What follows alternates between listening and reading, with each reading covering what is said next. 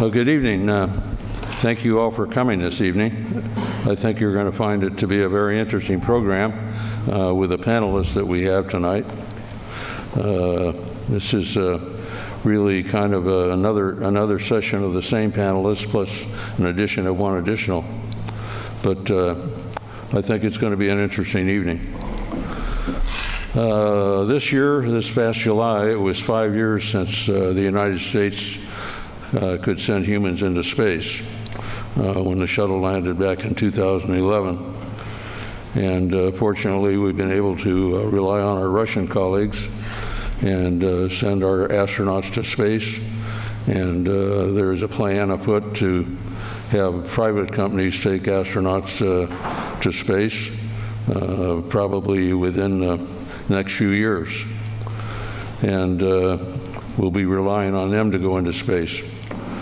We are also at the same time building a very large rocket, the Space Launch System, and a capsule, a launch vehicle that really doesn't have firm requirements, and a capsule that doesn't really have a firm destination.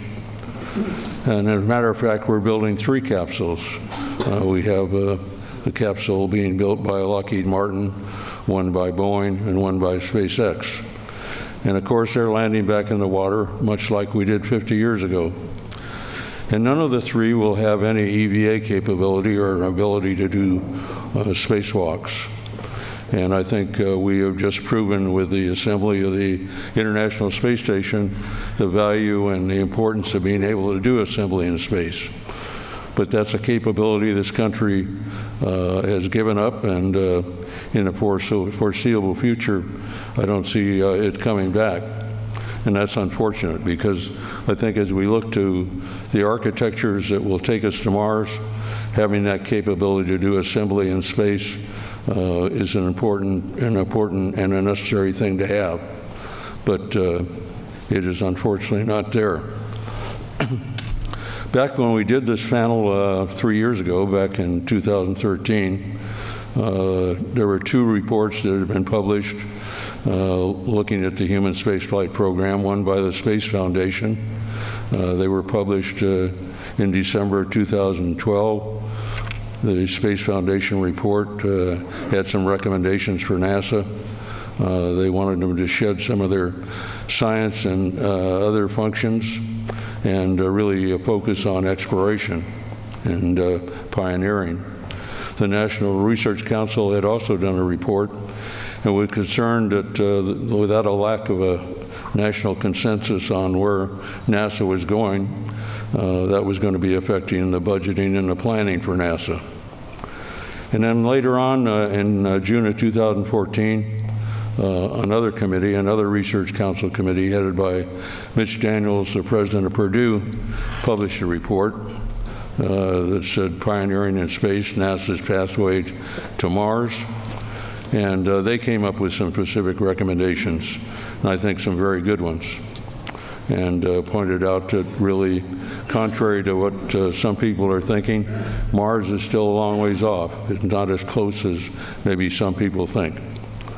But in view of all this and the uncertainty really with the space program, and then with the another election coming up, a presidential election coming up, we felt it would be well to have our panel reconvene. And we wanted to add an additional member, Michael Lembeck, who has some recent experience in private industry and with private endeavors in space, and also has a background with NASA. So we have the group here tonight, and we're going to have Mark Albrecht start it off. Mark is, if you look in your program, has a great background. He was the executive secretary of the National Space Council under President George H.W. Bush and Vice President Quayle. He was a legislative assistant for security affairs to Senator Pete Wilson before he came into that position. He left the government and went to SAIC, and then became president of Lockheed Martin's International Launch System Services. So let me turn it over to Mark. All right. Thank you, George. Thank you. Well, thank you, George, and it's great to be here again, and it's wonderful to be at beautiful Baker Institute and Rice University. I must say that the buffet spread was spectacular, but having learned many years with my wife who's in university, it's very dangerous to get near to a buffet table when there are college graduates, college students involved. So I exercised a little discretion. They didn't seem to be so eager to get to the wine. I figured the seniors of the group had their priorities in order. But it's beautiful, beautiful facility, and it's great to be here. And I'm so eager to hear from all of our colleagues. We're at a very interesting period of time. And of all the things to talk about, George mentioned some of the programmatics, and I'm sure we'll get into that. All the issues that are potentially associated with accommodating what you could call commercial space, although there's a lot of dispute about what constitutes commercial. I want to focus a little bit on just taking my short period of time, because I do want to hear what our colleagues have to say, on describing to you what I think is the situation. And it's a dynamic in Washington, and it's one that I know well, and so I feel like I can tell you a little bit about it. You know all the pieces of it, but I want to tell you how I think it fits together. And that is that NASA has, over the last 6 years or so, maybe longer, it's really hard to say, engaged in a bit of a repetitive cycle. And the cycle has elements in it that cause it to move forward and circularize. And I want to walk through it. It doesn't have a particular beginning, and it certainly apparently doesn't have an end, but it goes on and on and on. So I'll pick a point in the cycle and start, but I don't want to imply that that is the start of the cycle. NASA takes on more and more activities. Many, many activities. Everything from more Earth science to the traditional exploration, to launch, to high-speed computing, to hypersonics, to, I suspect, I've even told the story several times, I'm sure there's stem cell research being done somewhere at some NASA center. People are giggling. They're probably already competing for resources about that. It's just it's one element of what's happening with NASA. And those pieces begin to grow constituencies. And like anything else, they get a little more next year than they had a little more last year. And so the top line at NASA becomes a top on a pressure cooker where there's more and more activities demanding more and more resources. So that cycle goes on. The top line gets adjusted, but minimally. It really isn't big top line adjustments. In fact, the last year was a very favorable adjustment, almost 6% up. Very, very good. But what I want you to understand is inside, the internal growth of so many disparate activities consume that quickly. Now, big projects like SLS and Orion and Constellation, I mean, you can name them over time, those have a problem that when they get started, there seems to be in the system a process by which their cost estimation, schedule estimation, technical difficulty estimation is optimistic. There are other words, but optimistic. So as the cycle goes forward and there's growth from the bottom and new activities consuming new resources, some top-line growth, but certainly not enough to accommodate it, the large initiatives start getting eroded from the bottom, and their own overestimate, over-optimistic estimate of what they will cost and how long they'll take begin to eat them. So the cycle, the wheel keeps turning, people do good work, things go along, there's a lot of observation, and then we have change of administration. We have a change of administration, agnostic which one, would do anything. I mean, George and I were in the White House, so this is not a negative event. But the first thing you do when you have some oversight of an agency or institution is you say, I'd like to do an independent review of the status of programs. I mean, I need to know where we are in order to know where we can go next. And what we get is a very predictable, any group you ask, it's not a matter of choosing the group that gives you the answer. Literally anybody, the National Academy, Norm Augustine, anybody you want is going to give you the obvious answer, which is the major programs are underfunded, they're behind schedule, and given the rollout and the layout of the budget we see in the future, they're very, very distant for accomplishment or even unexecutable. So, in line with good government, they reform, restructure, and potentially start new programs. And those new programs have the same defects as the old programs. They're overly optimistically estimated, and we roll forward, and the wheel turns again and again and again. That's where we find ourselves. Now, I will say one thing before I stop. Having described this, this is the condition, and it goes on and on and on, and we're about to hit another turn of the wheel. Now, people are really smart. People who care about these institutions, who care about what they're doing, care about NASA, are not immune to what's happening. So this time we've tried something new. The Congress, which is certainly a participant in this process, and some of the interest groups have said, we're going to have a presidential administration, change of administration. They're going to ask, what's the status of the programs we have? They're going to find what GAO, anybody you can trip over the bodies, is going to tell you, and we're going to go through this cycle again. So we're going to interrupt that cycle.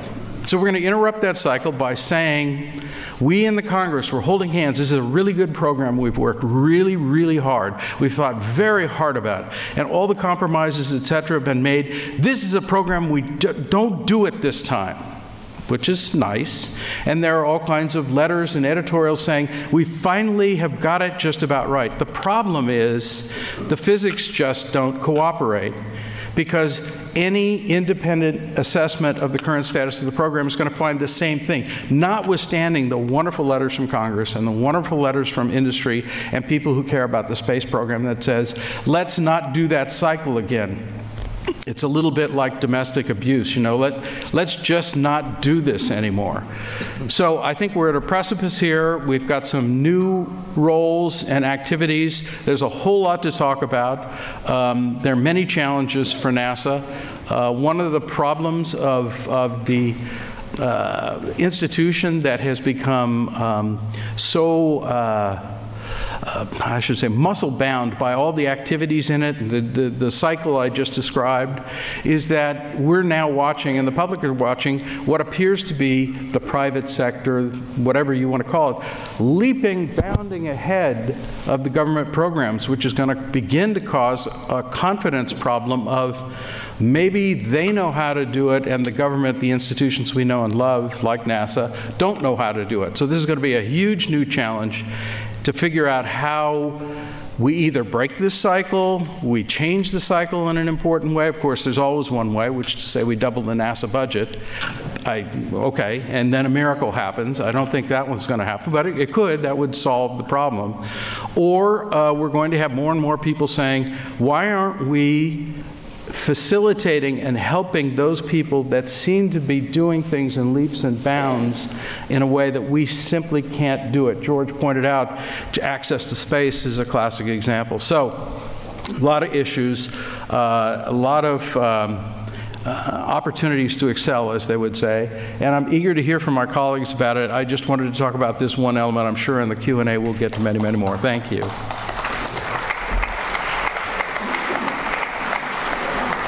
Well, thank you, Mark. Our second speaker is Leroy Chiao, an astronaut, and Leroy has flown 3 shuttle missions on Columbia, Discovery, and Endeavour. He's also commanded a space station mission of 6.5 months duration, and he did that from October 2004 to April of 2005. And then in December of that year, he decided to leave NASA and pursue private pursuits. And he is an adjunct professor here at Rice. He also taught over at Louisiana State University. And he also is chairman of the user panel for the National Space Biomedical Research Institute. Let me turn it over to Leroy.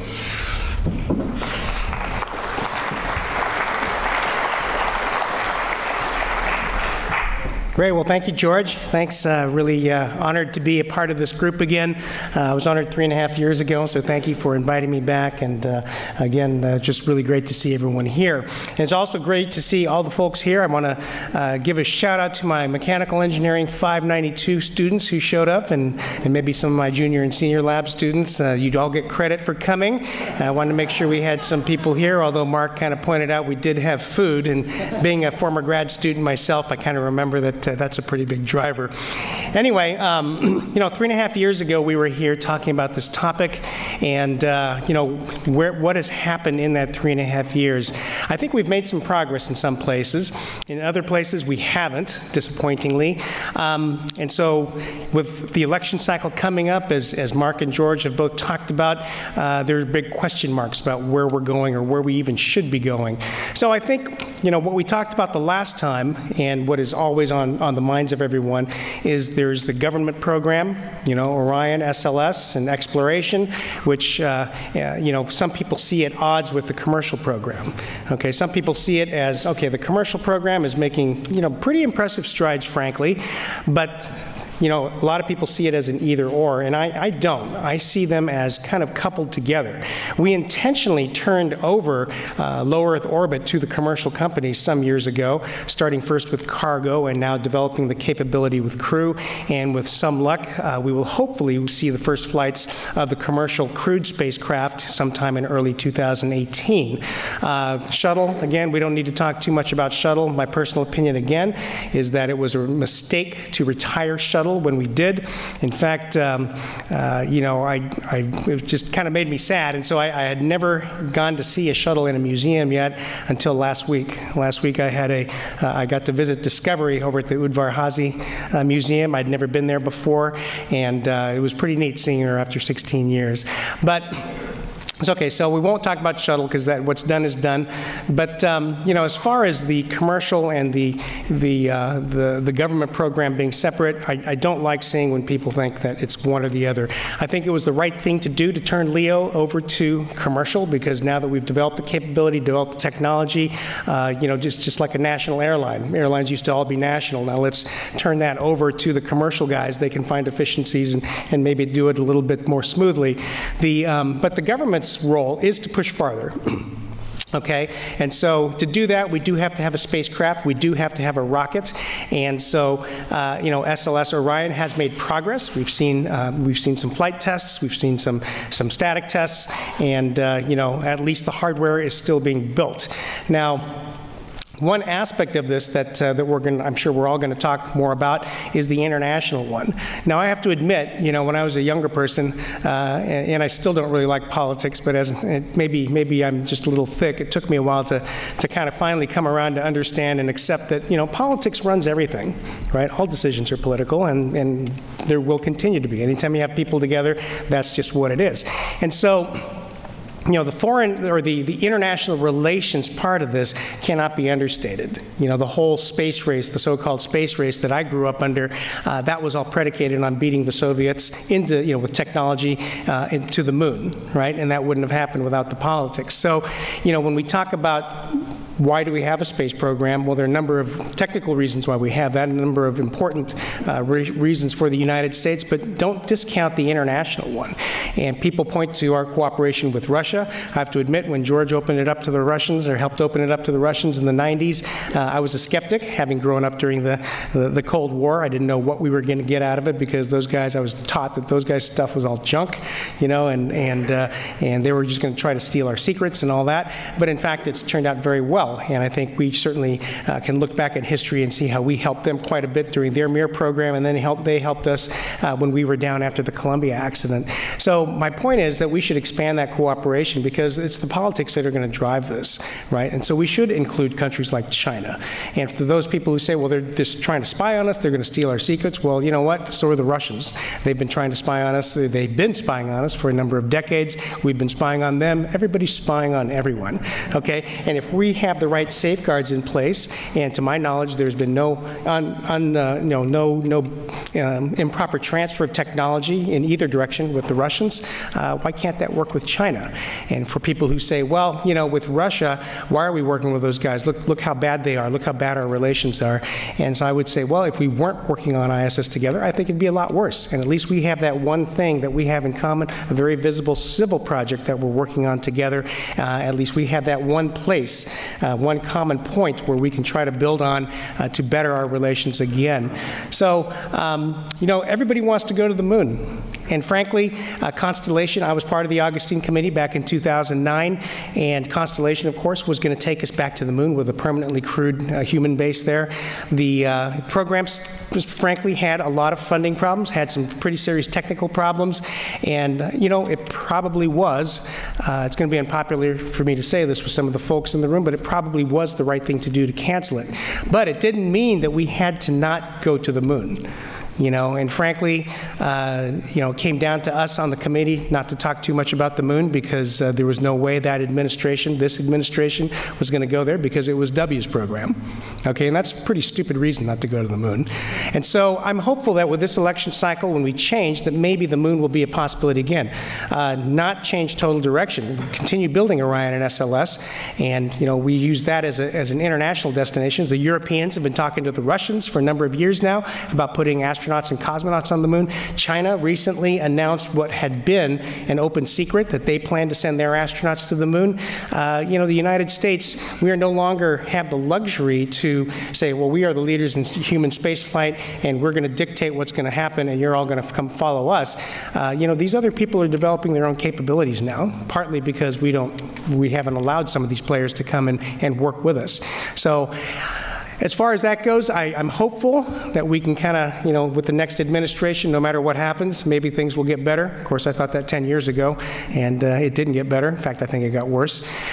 Now, another thing I want to talk just briefly about before turning it over to Joan is the part where the commercial stuff, really interesting is happening. There's some very big announcements in the last couple of weeks.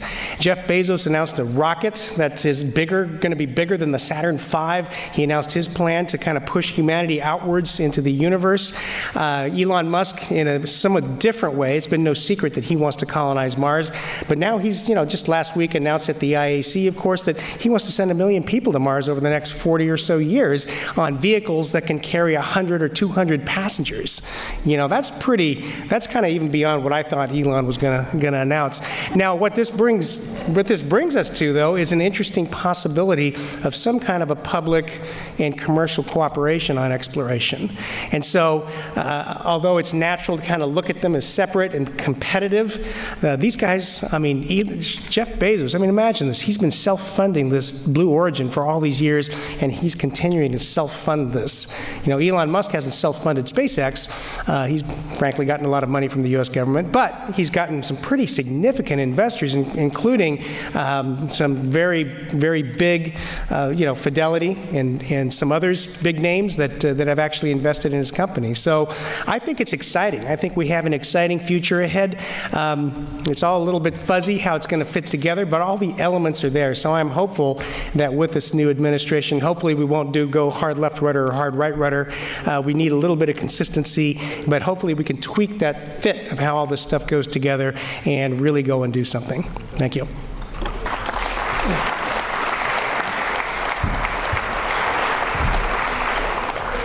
Thank you, Leroy. Our next speaker is Joan Johnson-Freese. Joan is a professor at the Naval War College in Newport, Rhode Island. She's a former chair of the National Security Affairs Department at the War College, and was a professor on the faculty of the Asian Pacific Security Studies Center in Honolulu, and also on the faculty of the University of Central Florida. She's the author of 2 very excellent books, Heavily Ambitions, America's Quest to Dominate Space, and also Space as a Strategic Asset. And also she's written a book on the Chinese space program. So let me turn it over to Joan.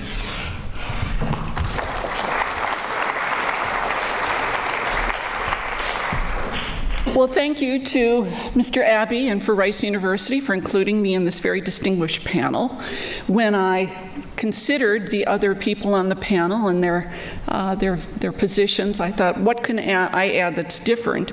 And given that I am not from Washington or from an area that is influenced by a NASA center, I thought what I might contribute is an outsider's perspective on space politics, what Leroy just referred to as perhaps unfortunately driving the train.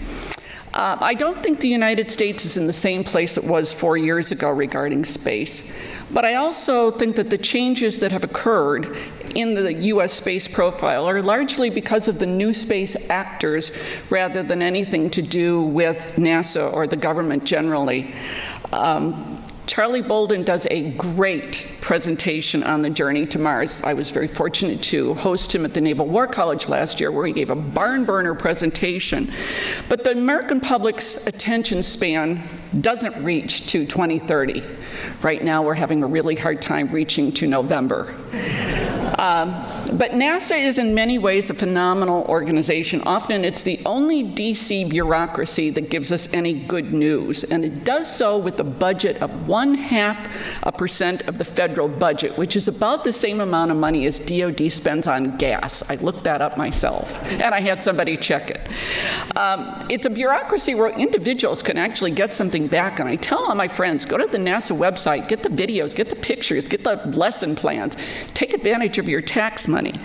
But the public perception of NASA has suffered considerably over the past several years, and I would say specifically since 2011 when the shuttle was retired.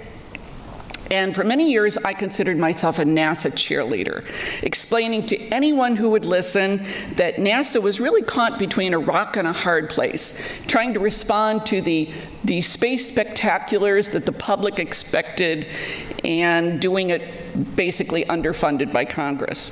And I also pointed out or excused at times what I considered NASA's bureaucratic naivete because of its atypical birth as a bureaucracy that was, from its beginning, the golden child that was overfunded, and not really learning to be the junkyard dog bureaucracy that prevails in Washington. More recently, however, and again, specifically since 2011, NASA seems to have become somewhat of a dysfunctional family, or at least a family, if not at war with itself, then having a lot of familial disagreements. Until 2011, I think that NASA had a focus and a culture, and it was all built around the space station. And looking out in this particular audience, I think it's safe to say that you remember better than I that some people had 35-year careers that all focused around the space shuttle. But when the George W. Bush administration, and in my humble opinion it was the right decision, decided to retire the shuttle and the beautiful bird flew for the last time, NASA seemed to go into mourning, and many of the NASA employees with it, feeling lost. What do we do now? And here's where the politics comes in. Though the decision had been made already to go forward with Orion, politics being what they were, NASA was embargoed from talking about that. And that was so that the White House and members of Congress could all figure out how to put their stamp on the new program to make it different in theirs so that they could take credit for it. And that created the perception that NASA had basically closed up shop. Nature abhors a vacuum, and workforces hate uncertainty.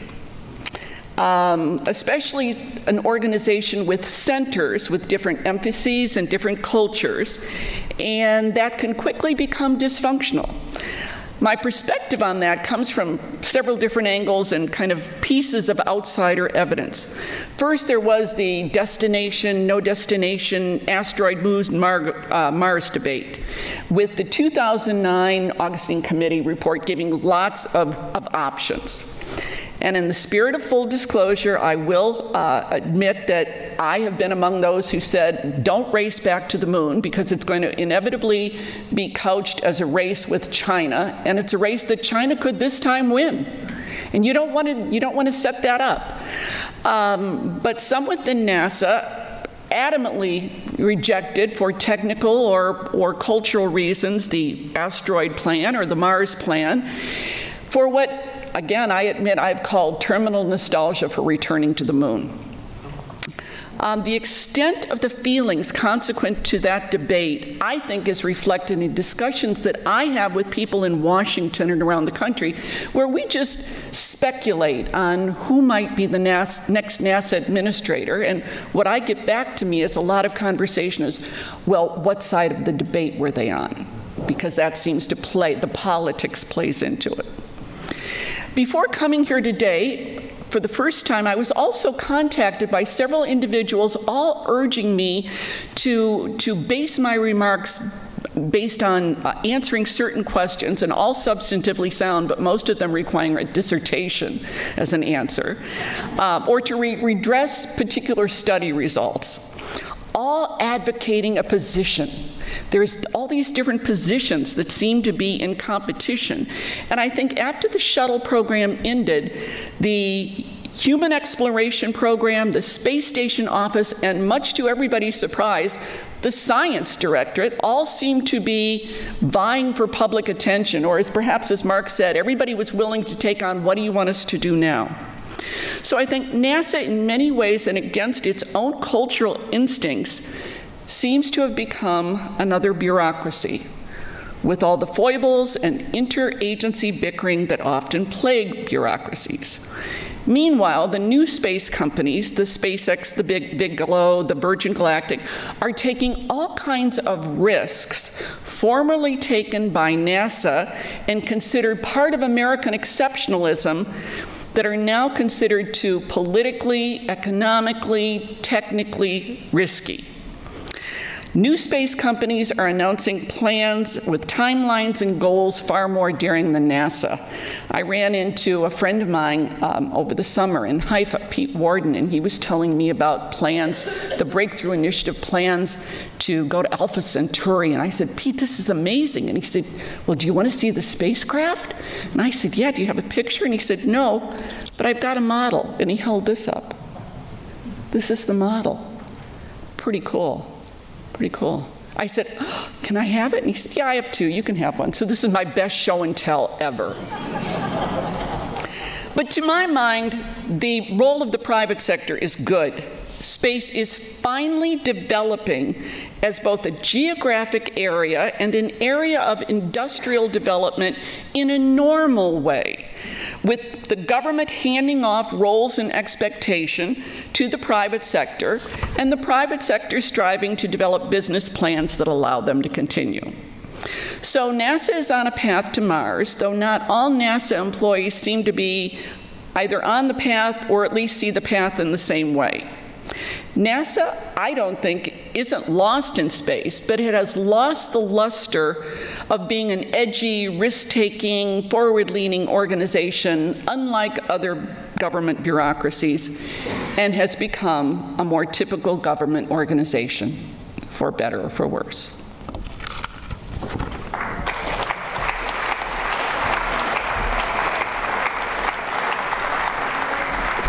Thank you, Joan, for your observations. Our next speaker is Neal Lane. Neal served as the science assistant for science to the President of the United States, President Clinton, and was also director of the White House Office of Science and Technology. And prior to that time was director of the National Science Foundation and on the National Science Board. Prior to that, he was provost and a professor here at Rice. And today he is a fellow here at the Baker Institute, and again, a professor in physics and astronomy, and Malcolm Gillis, professor at Rice University.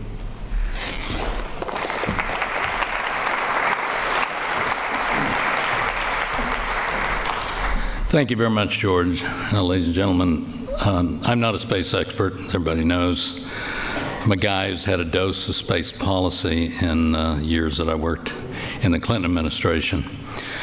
At the earlier Lost in Space panel, I talked a little bit about how it is giving advice to the president, how the White House works, as if I knew or anybody else knows. Today I want to do something different. I want to talk a little bit about what kind of advice I think the next science advisor might give to the next president. And when I was thinking about today's panel, George brought to my attention an article I hadn't seen. It's called A First Space Brief to the New President. It was written by John Horak, recently appointed to the inaugural Neil Armstrong Chair of Aerospace Policy at Ohio State. I don't know John Horak, but I agree with many of the things that he has to say. So what I'm going to do, a little unfair to John, is pick his 6 recommendations as just ways to organize my comments. So I'm not going to try to describe what John's rationale was for each of these recommendations. I encourage you, if you're interested, have a look at you can find his paper on his LinkedIn website. I'm just going to organize around his recommendations. That'll give you some sense of at least what my personal view is and what his is. Before I do that, I want to preface with three points. First, about science. NASA's and NSF's contributions to astronomy and planetary science have been extraordinary and will continue to be, in my view. I think the American people are not going to be well served if we let exploration plans or any other activities of the relevant agencies get in the way of science. Science really is about the future of the country. The far future. Science is about innovation. It is about civilizations, and it needs to be protected, in my personal view. So the next president and members of Congress really need to understand the complexity of this word balance when you apply it to an agency like NASA. I'm very concerned about this, particularly with Congress, because when we lose people like Barbara Mikulski stepping down, extraordinary champion for science and space. We might not have all agreed with every single decision Senator Mikulski made. I certainly didn't. But it's hard-pressed to find a stronger advocate for science and space. There aren't many there. And frankly, I'm very concerned about that. Second, on international cooperation. Science advances by bringing together the best minds, best people, wherever they are in the world. It's kind of a no-brainer for science. But we've learned, and it's already been commented on, that in exploration, international cooperation is also extremely important. And that needs to include countries like China and India. It's just possible that cooperation in space could actually alleviate some of the dangerous tensions going on here on Earth. Third, transparency and accountability. American people seem not to trust much of anything the federal government says or does these days. And rather than wring our hands, we need to work much harder to ensure that what we're doing makes sense, that the NASA plans are understood, and the same for other agencies. They're affordable. Federal officials and contractors are held accountable for their performance, and the people are getting what they want and pay for with their taxes. Good news is people feel pretty good about NASA and the space program. I would say not extraordinarily enthusiastic, and they think they're paying a lot of money for it, which they aren't, to the extent that they believe they are. And so you have goodwill to start with, and I think if we just can exercise a little better judgment in terms of communication and accountability, that'll serve us well. So quickly now about John's recommendations. John Horak again. These are my words. Treat U.S. federal expenditures on space as investments. Well, I think there are many things the federal government does that should be treated as investments. And many of us have toyed with the idea of even a capital budget for the federal expenditures. And that's been suggested for a long time, and it's even been rolled out there and beaten back. I find Congress not very interested in that. Members of Congress like to use the appropriation process. They feel it helps them get elected. And anything along the lines of a capital budget, I think, would get in the way of that. Second, restore the lunar surface as our next waypoint for human explorations. Well, today there's a lot of international interest has already been described in having a presence on the moon. I think we don't want to look down from lunar orbit and watch China and India and Europe and other parts of the world starting to establish missions there, even if they're small ones, while we're going around and around in the cyclic process that's already been described, applied to the agency itself. I believe that the U.S. is serious about sending women and men on exploration missions someday to Mars or planetary moons or other objects, places in the solar system. We need to learn a lot more about living and working for long periods of time in harsh environments. We've been to the moon, but we didn't stay very long. So the U.S. really ought to consider, in my view, leading international expeditions back to the moon and to other bodies in the solar system, perhaps eventually Mars, and work with other countries to ensure free access to space and cooperation in the use of space, everything in it. It could mean then significantly redirecting the NASA policies right now. It's going to be a hard sell, maybe certainly to Congress and maybe to the public, but if it's explained, if people understand in a much better way than they do already what the direction of the space program really is, I think the new president could find this a real opportunity for leadership. Third, step up our international leadership and collaboration. It's already been talked about. I certainly agree and have commented on that already. But unfortunately, the majority in Congress right now does not encourage much cooperation with China. And in technical areas, it's increasingly difficult to cooperate with anybody because of export controls, and in the case of space technologies, ITAR, which is a particularly difficult barrier. Fourth, extend the life of the International Space Station. It's a controversial issue. I believe that the U.S. plans to send people into space, repeating what I said earlier. There are sound arguments for extending the life of the station. It's been a successful partnership, a model for future undertakings. We have much more to learn about how the human body responds to long periods living in space, while continuing to do research that could bear fruit. Now, we've phased out the space station without having a replacement. You've already heard the opinion it was a mistake. If we decommission the space station without having a replacement for that, it's a different entity, but it's another big hole in the U.S. space program. And then I don't think anybody is going to say the U.S. is a world leader in space. 5, support commercial crew and cargo to the International Space Station while finishing and operating the civilian space launch system and Orion. Well, these are two different things. Comments have already been made about LEO and increasingly involving commercial companies in that endeavor, and that certainly seems important policy, in my view, to continue. I think the advisor might tell the president that. But as Eric Berger has said about the international, about SLS, in an article that maybe you read in Ars Technica, he wrote a column entitled "How I Learned to Stop Worrying and Love the Big $60 Billion NASA Rocket," which he subtitled, "Okay, maybe we don't love the massive SLS, but we are learning to live with it." I think Eric's describing the political realities of the situation. In the meantime, companies like SpaceX, Blue Origin, that have already been mentioned, others have big ambitions. They're doing innovative things, and the president should be advised that there's a window, we don't know how long, but a window of opportunity to put in place new kinds of government, university, government industry partnerships, and we have already begun in that direction.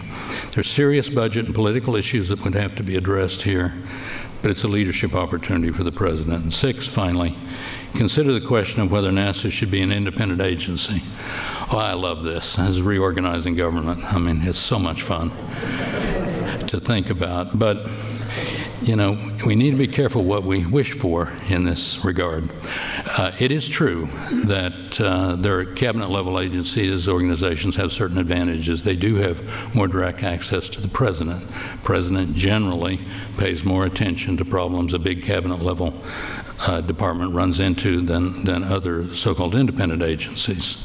On the other hand, when you start down the road of reorganizing, putting NASA together with NOAA and NIST and the Commerce Department, or into the Department of Transportation, or bundling it with NSF in some totally new department, it's very difficult to predict where that's all going to end up, and we have data to show how previous efforts along those lines have gone. Finally, what will the president do? Well, I have no idea, of course, what the president will do. I'm simply suggesting some things that I think the next science advisor, and I don't know who that will be either, I can tell you it will not be me, but it's going to be somebody quite good, I'm sure. And so kinds of things that they might recommend to the president. But I think a compelling goal for the U.S. space program that keeps American people excited and garners continuing political support that has confounded presidents since Kennedy, you could argue. It's not that each president didn't worry about this and didn't try some things, it just hasn't quite clicked. So the next president could change that trend, and in my opinion, it should be among the president's top priorities. Science advisor working with the agency heads, department heads, and director of OMB should lay out options for the next president in the first 100 days that will then result in the administration's position on the space program. John Horak concludes with something I'll just read. He says, "Space is not a luxury, not a campaign tool, nor is it a nice to have for the country. Space is an essential function of government in the 21st century. The new administration has an obligation to steward these space investments and activities to secure the optimal long-term return for the United States." Thank you.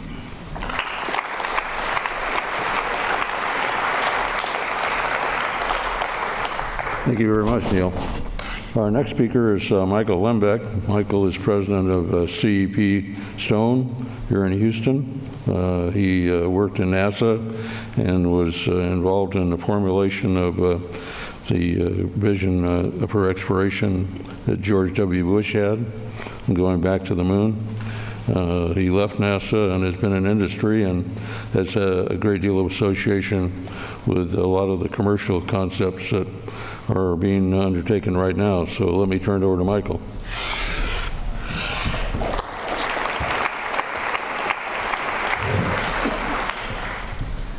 Thank you, George. I know a lot of us have been around Mr. Abbey here for a number of years, and we've all probably had our George moments. One of the things you probably don't know is how much George really gives back to the community still in dealing with school kids, bringing international school kids over here, in fact, to appreciate the space program and even this opportunity for me today. So I want to thank you, George, for that.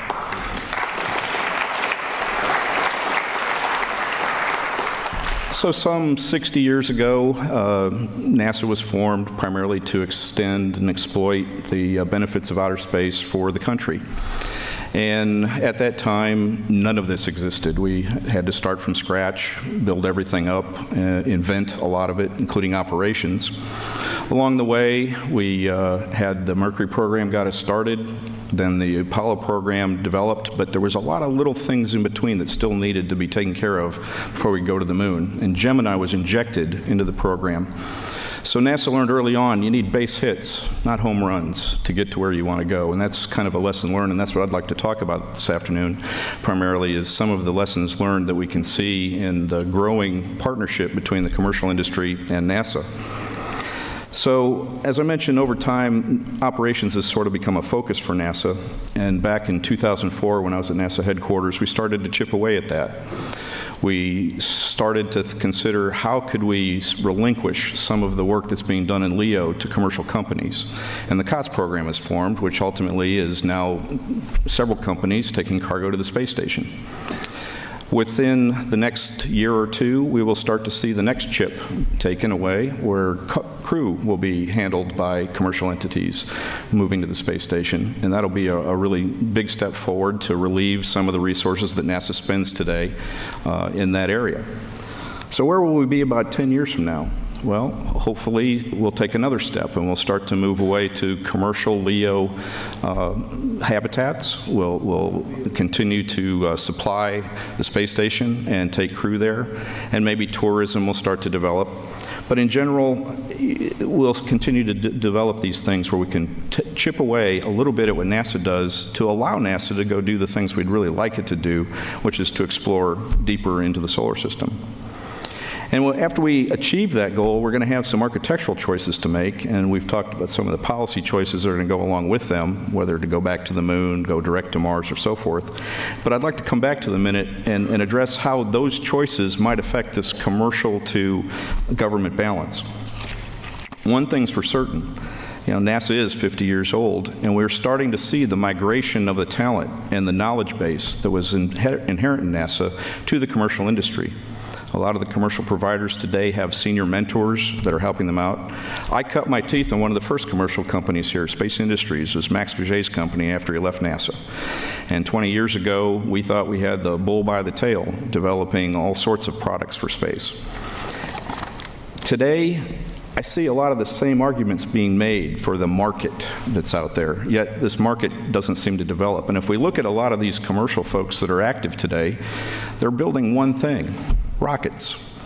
Every major provider that we talked about, Virgin Galactic, Blue Origin, SpaceX, Orbital, all build rockets. And so a lot of the resources we have today are being spent in that direction, and not on the things that fly necessarily on top of rockets. Now, there's a lot of talk about payloads, and you'll see a lot of Silicon Valley types and Seattle types talking about the next generation of CubeSats doing all sorts of wonderful things for us. But many of the issues we have today are the same that were there 20 years ago, and we haven't really knocked them out yet. We still don't have high frequency to orbit. We don't have large volumes to orbit. And we don't have the ability to just frequently access it. So a lot of companies that would like to develop things there that need large volumes, high frequencies, and reliable transportation have shied away from it over the last 20 years. I think John Elbon said it best at a hearing on the Hill a couple of months ago. Said, if the number doesn't have a B behind it when talking about the dollars, a Boeing company isn't interested in it. And so neither will be a Johnson & Johnson or a Pfizer. We need to have that basic, reliable, fast, large volume transportation in order to enable a lot of these commercial items. NASA itself also has some say in how this happens. To date, NASA has primarily worked in making a large number of suppliers come about. They have the knobs for demand in their hands, but they haven't really touched them yet. We could be flying much more frequently to the station with cargo missions. We could be turning over the cargo up there more frequently and taking advantage of that research space that we have today. So these are things that could be addressed that haven't been yet, and the policy actually will have a play in the near future on how we go about balancing commercial with government demands. So one of the future objectives for NASA itself then, after you relieve this LEO space from it, is where do we go next? And of course the moon is talked about, as several of the panelists have already mentioned. One of the problems is that the moon can be a dead end as well, and I know that there are several in NASA that have taken that point to heart, that if we stop there, we may never make it to Mars. But I think there are several ways that, by the way, I was also called by several of my colleagues this week and told, don't get into the technical stuff, just talk policy if you can. But I think it's time for the nerds to meet with the policy wonks and lay out that path forward for how we do this. Space is an ocean, and you're not going to go across an ocean in a rowboat, and chemical propulsion is a rowboat. So one of the things the government can do is to turn to high-speed propulsion to allow us to get to where we want to go. Todd May, just a couple of weeks ago in Huntsville, the Center Director for Marshall, gave a little speech saying that nuclear thermal propulsion could be developed for single billions of dollars. That is a great thing for the government to do. That is something commercial can't do. And could you imagine what Elon's plans would be if he could put his capsule on top of one of those high-speed rockets? A perfect government-commercial partnership. So I just leave that with you to think about is the role for government is to do the things that the commercial folks can't do, the big dollar investments, the facilities, the infrastructure that's required to do it. And then the commercial folks can take advantage of that. There can be partnerships. The government doesn't have to compete with commercial to get there. You can actually lay it out. One of the things back in 2004 that we talked about at headquarters was having a national team. Eliminate some of the competition, start to earmark certain pieces of the puzzle to different companies and elements of government, and then put that together so that we can achieve our goals, instead of having 8 companies building rockets. Thank you.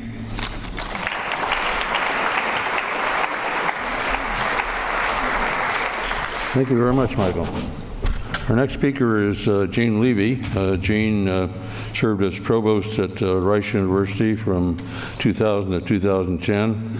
And prior to that time, he was the dean of the College of Science at University of Arizona and head of planetary science and also director of the Lunar and Planetary Laboratory at University of Arizona. And today he is the Andrew Hill Buchanan Professor of Astrophysics here at Rice.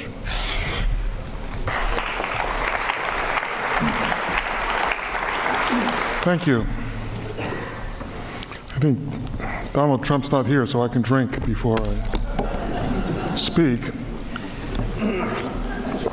without fear of ridicule. In 1976, in the famous book, Richard Dawkins, the prominent evolutionary biologist and popular author, coined a new word. The word was meme. A meme is a social and cultural analog of a gene, the unit of biological heredity. Analogously, the meme is described as a cultural, heritable unit representing an idea. In the process of cultural evolution, a culture, of course, is built of ideas. In the process of cultural evolution, memes are passed and spread among individuals, groups, and generations. Memes propagate socially instead of sexually. I don't mean to imply that sex is not social, but you know what I mean. Some memes dominate for a long time, some become extinct quickly, and others fade slowly. It's an interesting accident of history that the very idea of the meme appeared at roughly the same time that a persistent meme appeared in our culture, our space program culture, one that is highly pertinent to this evening's discussion. It happened like this. The Apollo program, which ran from the early 1960s to the early 1970s, culminated in a series of piloted flights to the moon and manned landings. These occurred over a 4-year span from 1968 to 1972 and came to an end with Apollo 17 in 1972. By any measure, the Apollo program was a monumental historic achievement. I don't need to rehearse that for this group, I'm sure. You're all familiar with the reasons why Apollo was such an extraordinary accomplishment. For technical, cultural, social, and political reasons, among others. An accomplishment that will surely continue to ring throughout the ages of future history. The meme that grew out of Apollo and continues to go went something like this. By the way, this is a meme that has two parts, a premise and a punchline. First, the premise. The United States led the world in the human accomplishment of truly extraordinary importance, recognized the world over, and sure to live in history yet to come as one of the defining, perhaps the defining event of our age. And to be sure, I think no rational thinking person could deny at least the approximate truth and significance of that premise. Then comes the punchline. Punchline asserts that the United States dropped the ball. The U.S. failed to continue on and to establish permanent human habitation of the moon, failed to take the next steps by building elaborate colonies from which human presence could spread to make the American people, at least, the salient of an extraterrestrial civilization. The meme says, represents a profound failure of American vision and American leadership.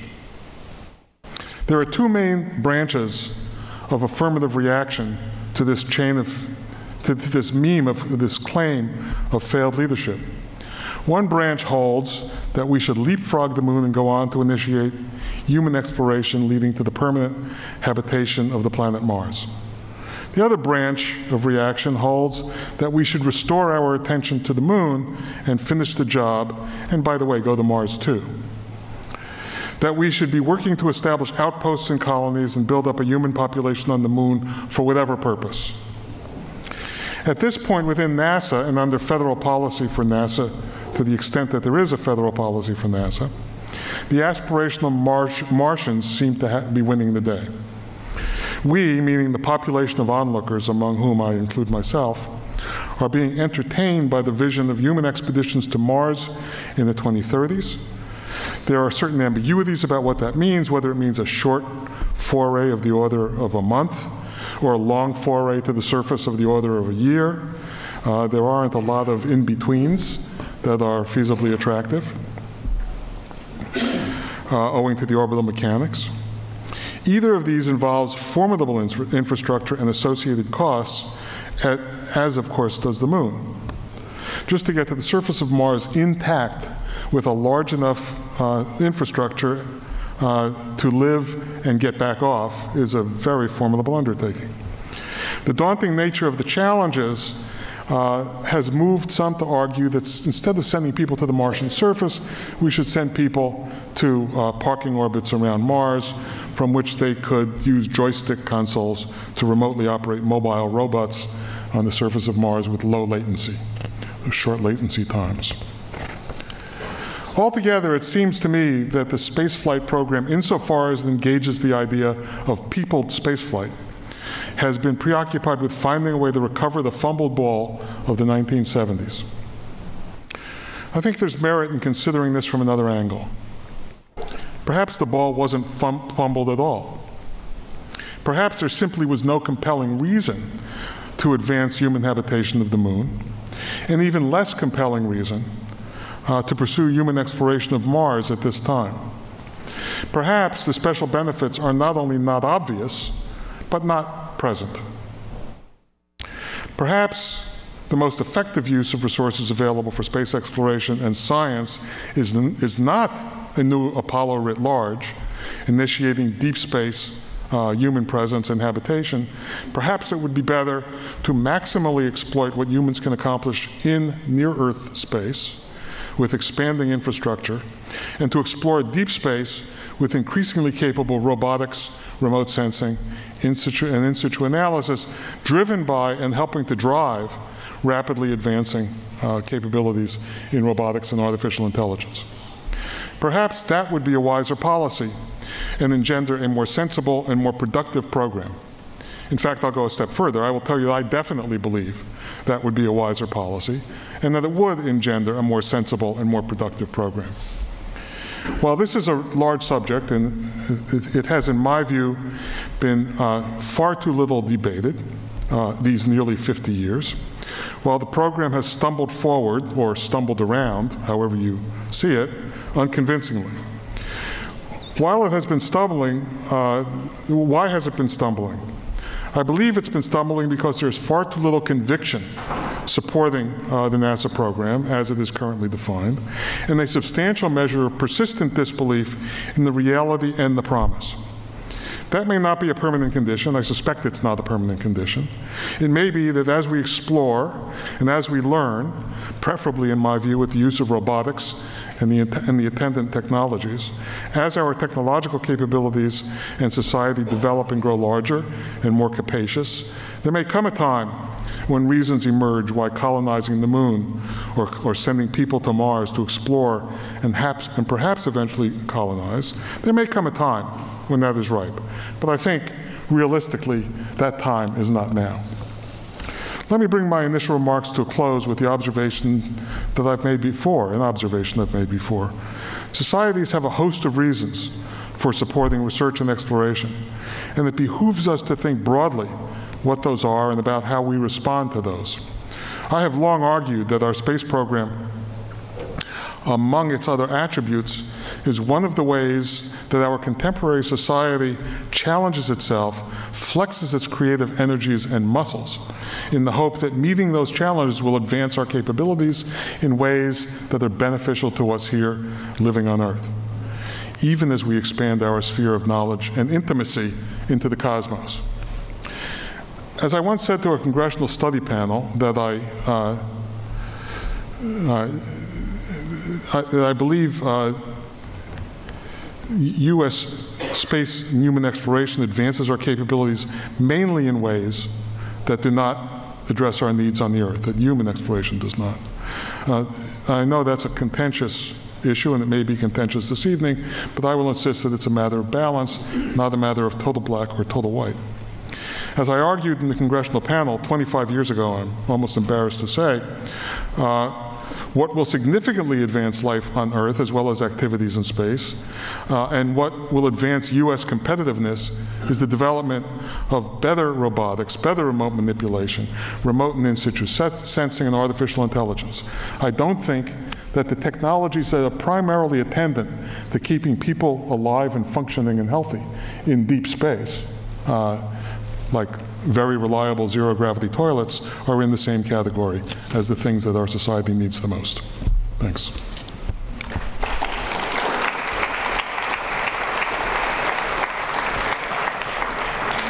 Well, thank you, Gene. Our next speaker is John Logsdon. John was the founding director of the Space Policy Institute at George Washington University. He served in that capacity from 1987 to 2008. And he's a professor emeritus in international politics, political and international affairs at George Washington today. He's also the author of two very good books, John F. Kennedy and the Race to the Moon, and After Apollo, Richard Nixon and the American Space Program. And he tells me he's now working on a third book, and he can tell you more about that.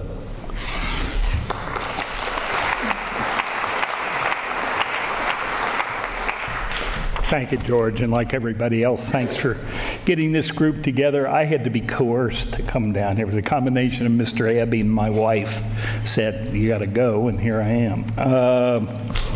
I'm not sure I thank you for making me last, though, and particularly after Jane Levy, who has put a challenge to, I think, probably 99% of the people in this room who are firmly committed to the idea of human exploration beyond Earth orbit, and I'm one of those.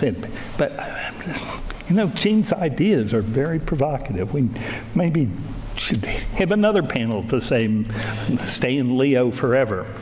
I don't like it, though. Let me read you two quotes. One, the U.S. civil space program stands at a crossroads.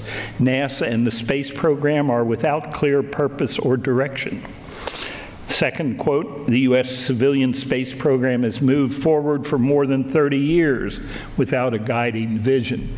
Those support the hypothesis of the title of this session, Lost in Space, which I don't like. The first of the quotes was from the transition team advising Ronald Reagan in January of 1980, team headed by George Low, as a matter of fact. The second was in the Columbia Accident Investigation Board report in 2003. So the idea that we're drifting, that we don't have a clear purpose, has been around a long time. And why is that? I think part of it is the fortunate/unfortunate heritage of Apollo. That Apollo created a model of what a space program should be. Firm deadline, achievable goal, and a commitment of resources adequate to achieve that goal. Well, sure, we'd all like that, but that was a one-time thing. It's not going to happen again. And so setting another Apollo-like space program as the ideal and anything less than that as unsatisfactory, I think will not get us anywhere. Are we really lost in space? Do we have a clear direction? I mean, after all, the destination has been specified, Mars orbit by the 2030s with landing to follow. There is a schedule, a set of intermediate milestones, some of which are explicit, some of which are implied. If OMB would let NASA talk about its plans, I mean, Bill Gerstenmaier and his team certainly have a set of milestones beyond EM1 and EM2 that are step-by-step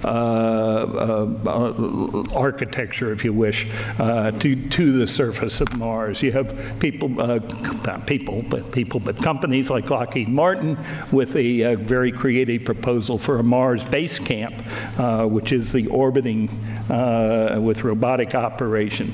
What would satisfy the critics? What would be not lost in space? What is there missing that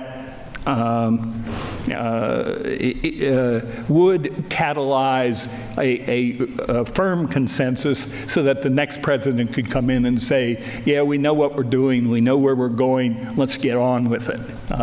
Certainly NASA and the Congress are trying to keep a level of sustainability in the current program. I think the argument's really about the current program, its viability, its wisdom, whether we've made the right hardware choices, whether it is wise to skip the moon on the way out, whether the SLS is the right design, whether we've invested enough in very old-fashioned, like 2010 word, game-changing technology. And more than anything else, can we do what we hope to do with the resources that society is likely to provide? Is there such a mismatch between ambitions and program requirements? And I think that mismatch goes back a long way. I think we are, I should say it, a convergence of a lot of historical trends. I'm supposed to be a historian, although I never had a history course in my life. But we inherit the aura of what a space program should look like from John Kennedy. We also inherit the infrastructure for doing large-scale programs from Apollo. We inherit the decisions by Richard Nixon not to continue to use that infrastructure for continued exploration, something I call in the After Apollo book, the Nixon Doctrine, which basically says space is no longer special. It has to compete for resources with all the other things that are important to us.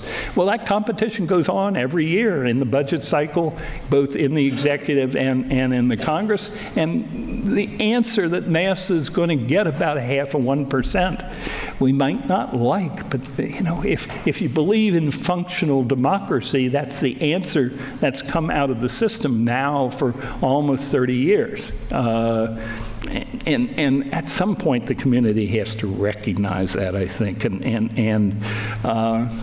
and deal with it, basically. And I think the primary heritage of Ronald Reagan, as George said, I'm just starting the writing of a book which I think I will call Ronald Reagan and the Space Frontier. I think the thing that's lasted till now from the Reagan administration is the opening to the private sector. Encouraging private sector involvement in space, which before that had not happened.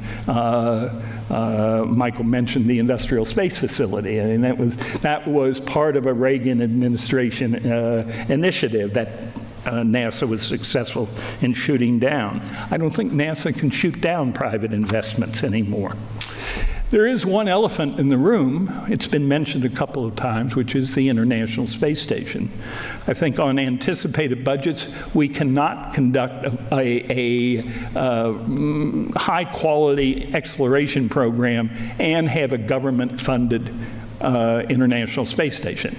At some point, there has to be either a transition to private sector lead in the station, or what? And that's a really tough question that nobody wants to talk about. But the next president, I think, really will have to address what is the future of station beyond 2024. Because well, we certainly will never get to Mars at the current funding levels adjusted for inflation and continue to operate station into the indefinite future. What happens? All right, with a change in administrations. It will clearly be up to the next president to accept, modify, or reject the concept journey to Mars and all the underpinnings that NASA and its contractors have worked so hard, and I think so well, to sketch out. I think the idea that we don't know what we're doing, you know, it's almost an insult to Bill Gerstenmaier and his NASA and industry team. We've got a plan, and lots of people have worked very hard to make that plan technically attractive and more or less affordable. If you've listened carefully to Charlie Bolden in the last couple of years, you see Charlie, under the constraints he has to operate on, not kind of backing up, but saying the U.S. is interested in returning to the moon. It's just not ready to build the lander. And it can contribute 2 of the 3 major elements to a lunar architecture with a big rocket and a cislunar presence. So if somebody, Europe, I saw last week, I'll come back to what last week is about, a suggestion of European-Russian cooperation in a lunar lander. There have been discussion of European-Japanese cooperation. China does have plans after 2030 to get people to the moon. There ought to be some way of stirring that mix into a viable international program. It seems to me the largest failure of the Obama administration, in my view, is the lack of international leadership in terms of forging an exploratory coalition. I was at the International Astronautical Congress last week in Guadalajara. A fair number of conversations with international colleagues saying, we can't do this. The United States still has to be the leader among government space programs. And there have been several missed opportunities where Mr. Obama could have, and purposely did not, lay out the idea of let's join together, as President Reagan did in '84 with the space station. And hopefully the next president will reverse that. The other experience at the International Astronautical Congress was the Elon Musk phenomenon. And I don't know what to make of that. I mean, do we need rock stars to motivate public engagement? You had to be there to see these hour-and-a-half lines of thousands of people to get into the auditorium, rushing the stage, knocking people over. You know, this crowd has never experienced, well, Mary Lynn was there, but yeah, that was strange, how Elon has constructed this thing called Elon. I think it is fascinating. And what does it tell us about public engagement with space? A couple of people said, well, we got to keep people excited. Space as entertainment, I think, is a dead end. We've got to keep people engaged with the perception that what is happening in space is valuable. If you try breads and circuses, constant excitement, I don't think it will get anywhere. We have to, I think, in this community, figure out the relationship between new space, private sector, the Blue Origins of the world, the SpaceXs of the world, and all the other organizations interested, particularly in human spaceflight, to get a program sorted out. So I don't think we're lost. I think we're at a point where a lot of historical trends have converged to a place where we need a lot of sorting and creativity and forging of new relationships. And hopefully that will happen as the next president, whoever she may be,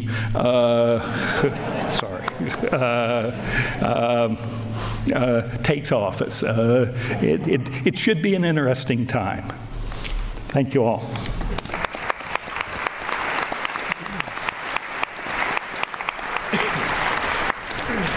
Well, thank you, John. I mentioned, when I was making the introduction, I mentioned the 3 reports that had been done in the past about NASA and the human spaceflight program. And the most recent one I mentioned was the one that Mitch Daniels chaired, Pioneering Space, NASA's Next Steps on the Pathway to Mars. And I thought what he said in his report was very interesting. To continue on the present course is to invite failure, disillusionment, and the loss of long-standing international perception that human spaceflight is something the United States does best. None of our panelists commented on that, and I'm going to give you all an opportunity to comment on each other's comments and maybe also comment on that. Mark? Oh, wow. Okay. Well, I won't take a great deal of time. I guess I was impressed by what I heard with how unaspirational it really is. I mean, you have all these people with all these different perspectives and point of views. It's to my mind extraordinary that there's a sort of a settling that seems to have set in with the space program.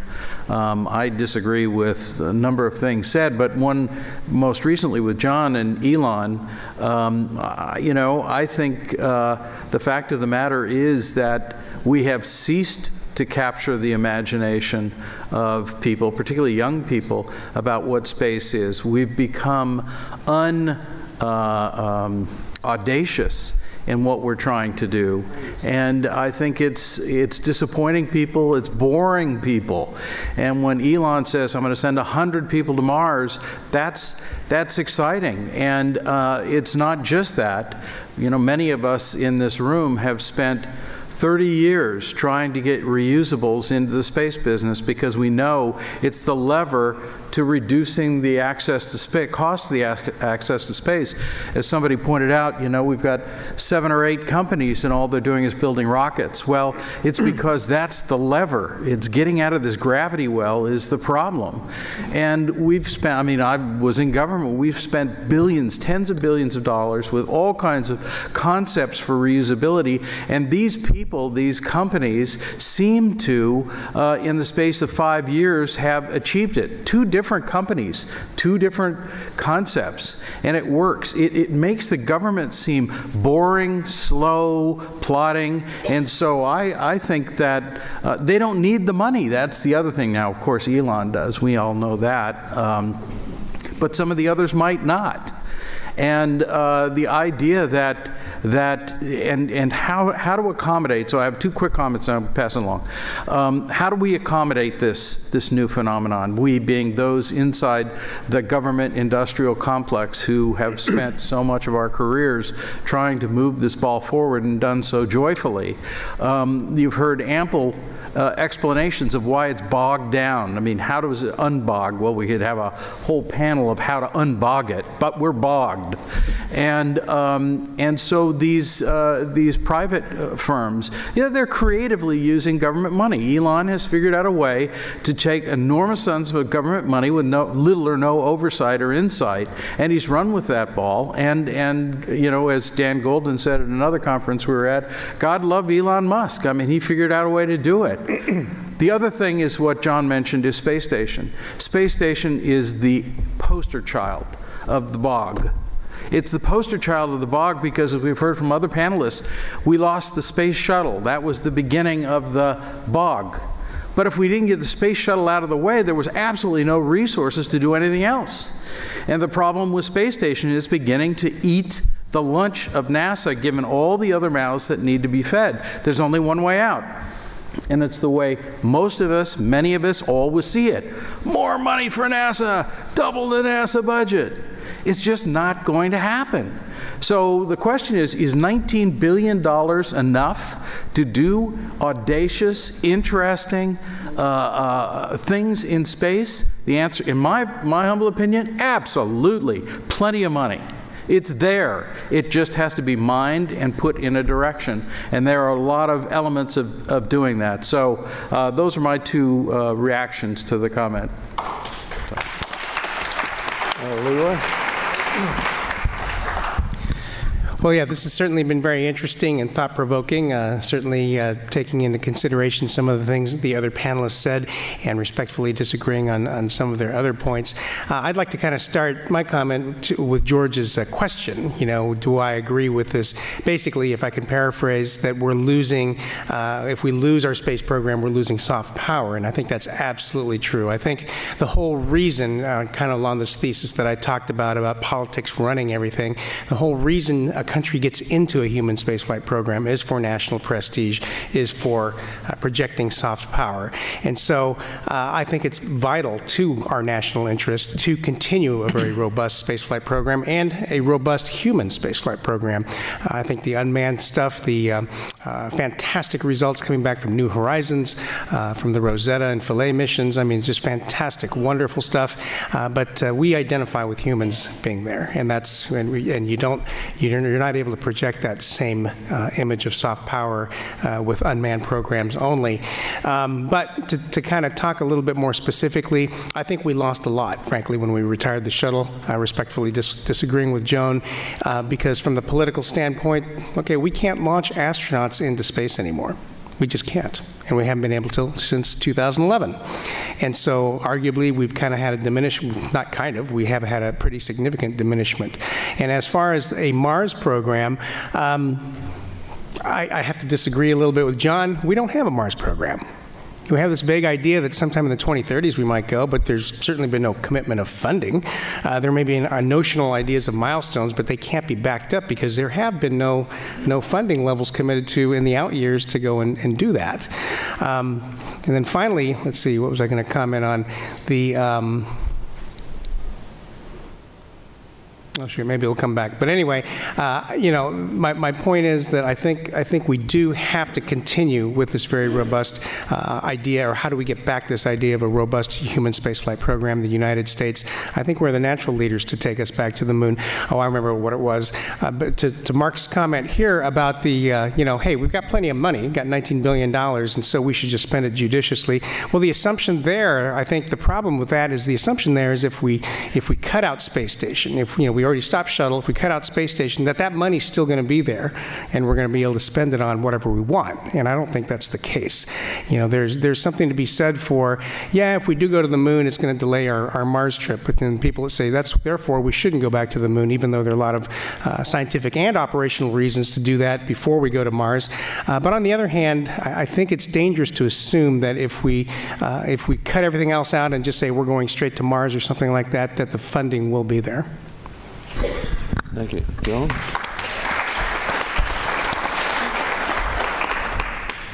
At the Naval War College, I teach strategy, and as my fellow panel members were talking, I kept trying in my mind to fit their comments into kind of a strategy diagram. And when John talked about do we have a match between what we want to do and the money we have to do it, that kind of put it together for me in my head, in my diagram. That if I were teaching this in class, I would say we have a strategy misalignment. We have these big goals, and we only have enough money to do them if we rob Peter to pay Paul. We have to shut down shuttle to do something else, but then we can't get to the space station. But if we don't shut down space station, then we can't get to Mars. And this, to me, just presents a picture of strategy misalignment. So how do we get it under alignment? Well, there's been a lot of talk about partnerships, and I think there are lots of opportunity for partnerships. But for NASA, that also comes with risk. NASA developing technology to hand off to Elon Musk or somebody else makes NASA boring. It doesn't, it's handing off the pizzazz, and that pizzazz does have a lot of soft power. I think we missed the United States missed a huge opportunity for international leadership by not partnering specifically with China to go to back to the moon, because then it wouldn't have been a race. It would have been a sign of international leadership. But that's not a presidential prerogative. That's being held up by just very few members, but very few vocal and powerful members of Congress. So until Congress gets on board with the need for international cooperation and the recognition of soft power that goes along with leadership, we're going to keep going in the cycles that Mark talks about. There's another elephant in the room. And in a moment of shameless self-promotion, I'm going to mention the book I have coming out in November. It's called space warfare in the 21st century. And the elephant in the room is that there is a great big military space program that has very clear focus right now to prepare for, to fight and win a space war. And it's anticipated. You may have seen General Hyten on 60 Minutes about a year ago and talking about the Chinese. The Chinese are doing nothing that we haven't done and done better and long ago. They've done nothing to, I often say, the United States talks about it wants to work with responsible spacefaring nations. Well, what would that look like? Are we the model? If it is, they can have a big military space program, they can have ASATs, they can have a lot of things. But we don't know. But my point is, there's a military space program that's going on that could have very, very significant effects on what we want to do on the civil and commercial side. And in this book, I talk about there's opportunities to tamp down some of the security dilemmas that are being created on the military side by increased cooperation on the civil side. So I think there's lots of pieces to this puzzle that need to be looked at as one, and that's the commercial, the civil, the military, and the international and the soft power that goes along with it. I'll stop there. Well, thank you very much, Joan. Neal? Well, I wish I had wisdom to compare to what we've already heard. I don't have that. I agree with the points that have been made. The new president is going to come in with a lot of policy issues already in place and in motion, and she or he will have to choose what the priorities are really going to be. It takes a lot of time, energy, trade-offs to work with the Congress to make some of these things happen, and those trade-offs going on all the time. Fewer in recent years than in previous years, just because of the way politics is going with a polarized Congress. So not a lot is happening there, but let us be optimistic and feel that in the next Congress and the next president, that those opportunities will somehow present themselves. Really going to take leadership on the part of the president. It's going to take leadership in Congress. I keep thinking, given all the horrible things that have happened politically, the time is right. Everybody will come together and decide. Much more is going to be accomplished working together than going down these aimless roads. So in space, of course, I don't know how high a priority it's going to be. In the case of one candidate, Secretary Hillary Clinton, I think I have better understanding of what I certainly know what she thinks about science and about space, because I had a chance to work with her in the White House. She's always been very pro-science and always very interested in the space program, has said so. Not a lot of specifics have been laid out by either candidate with regard to what they might do with the space program, because it's complicated. And there are jobs involved, and there are all kinds of potential problems associated with decisions that will be made. So it's not surprising that we haven't heard a lot of those specifics, and therefore we might think we don't know what's going to happen. I believe that the opportunity is there, that the points that have already been made about the importance of U.S. leadership, those will appeal to the new president, whoever that ends up being, and there's just a chance that, especially with the new players and the opportunity to work with other countries, I think there's just a chance that it will happen. I'm not optimistic about international cooperation with China, just because the views of many people in Congress are so strong, and these people are likely to still be in powerful positions. So it's going to be very hard, but you can't give it up. I think the arguments that Joan just made about the value of diplomacy on that front to perhaps counter some of the more dangerous threats that we feel on the other side is something that the president can understand. So I would encourage the new science advisor to take those issues to the president early, very early, like now, before the election. If those people are known by the candidate, if those people are there, to have those discussions. It's not too early to begin to get the attention of whoever might be the next president. Thank you very much, Neal. Michael? I think the thing we've heard a lot about is it's real easy to point to our leadership and say something's not working right there, but I think that's a cop-out. If you look back to the history of the Johnson Space Center back around 1996 or so, and you put together a list of all of the laboratories, the programs, the projects, the facilities that were available there during that time, it'd fill up a whole page. If you look at it today, everything that was on that page in 96 has now come down to one item, and that's operations. Everything else has migrated out of Houston. If we can't build the wall around Houston to maintain our technical leadership here, how can we convince the rest of the country to do so and have a viable space program? It's really clear that we need to figure out in our own backyard, how do we convince our leadership in Congress to protect our interests and assets right here in our own hometown before we can start preaching to other folks. And the other congressional delegations around the country have been very effective at doing that. So I think that's one of the things we have to start to correct is right here in River City, Space City, is to figure out what we want to do, how to do it, get the leadership together, and then go convey that to the people that are making the policy decisions. Thank you, Michael.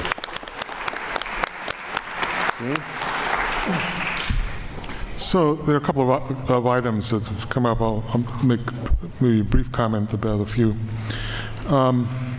One, George asked about reaction to the Mitch Daniels report. I think that we don't pay enough attention to that report. It was a realistic report.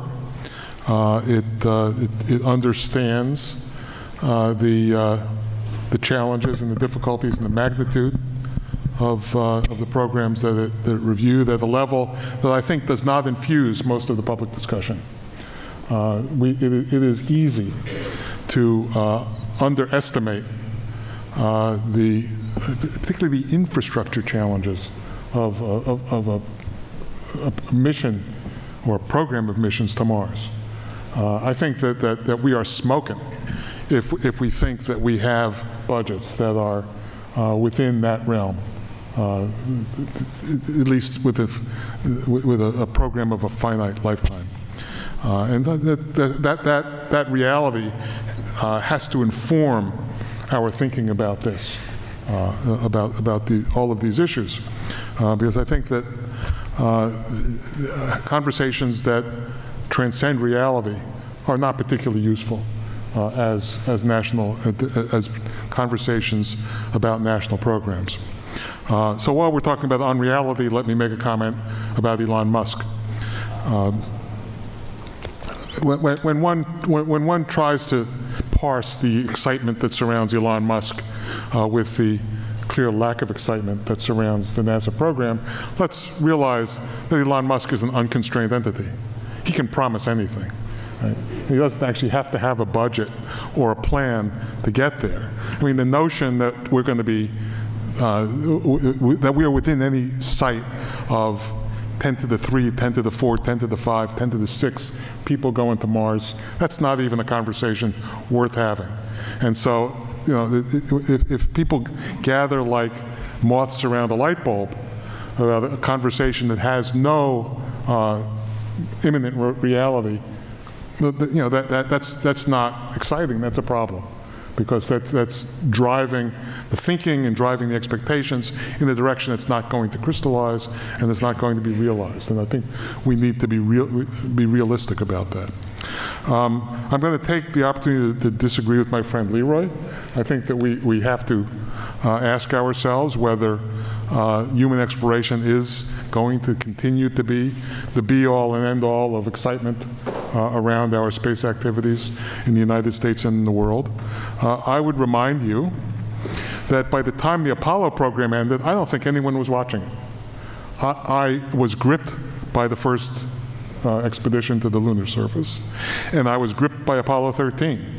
But I was unaware of the missions that were taking place to the moon. And I'm not alone. I mean, nobody I knew was paying attention. And so these are very, very exciting, important things, but they are not gripping the public imagination broadly the way we think. And I don't think they're gripping the public imagination any more intently or broadly than the Hubble Space Telescope and the Curiosity mission on the surface of Mars, and all of the other exciting things that we can do if we put our attention and our resources into a rationally focused and realistic program, not a program that imagines that we're going to have an ever-expanding human presence into space. These are big distances, and these are difficult things, and these are difficult environments.